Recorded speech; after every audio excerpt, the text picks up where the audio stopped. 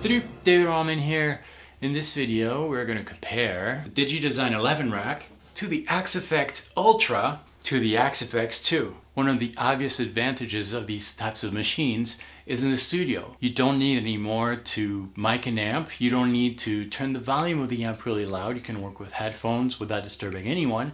And the sound quality is going to be very, very accurate, very close to the original amps. Up until now, the most convenient way to do this was with the 11 rack. Plug this via the USB port in the back to your computer, and this is going to act as a sound card. Things changed though. The Axe-Fx 2 also acts as a sound interface. Another really cool feature of the Axe-Fx 2 is that when you're recording a track on your guitar, you have the ability to record up to 4 different tracks. That's 2 pairs of stereo tracks. One is going to record the signal of your Axe-Fx. The other one is going to simultaneously record a dry signal of your guitar, allowing you to reamp, change the effects of your tone once the track has been recorded. The 11 rack used to do that only in Pro Tools. The Axe-Fx 2 opens new doors because you can do that with any kind of recording software. The 11 rack comes with about 16 different amp models. The Axe-Fx Ultra comes with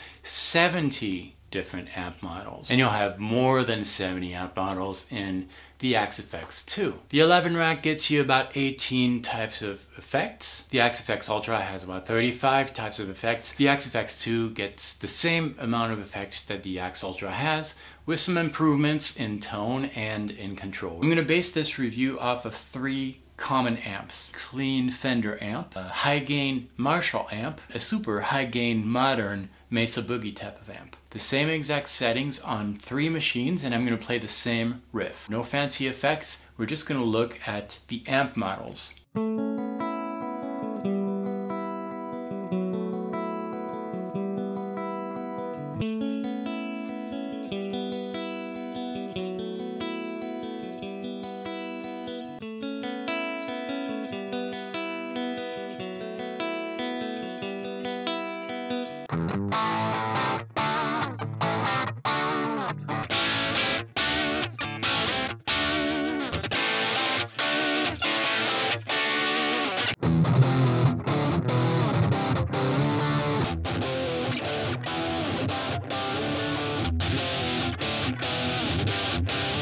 Let's now check really the dynamics, how the different 3 machines react when the volume is about halfway on the guitar, and then we're going to crank it up. If the sound cleans up at lower volumes, it's doing a good job at imitating different amp models.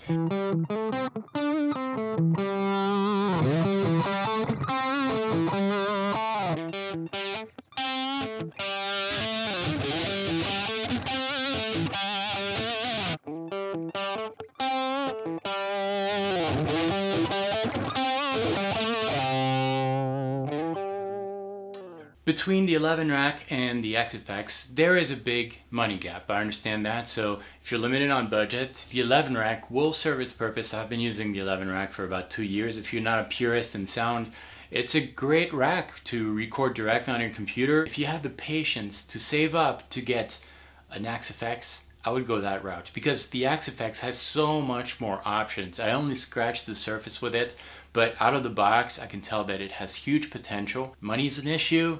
Wait for the Axe 2.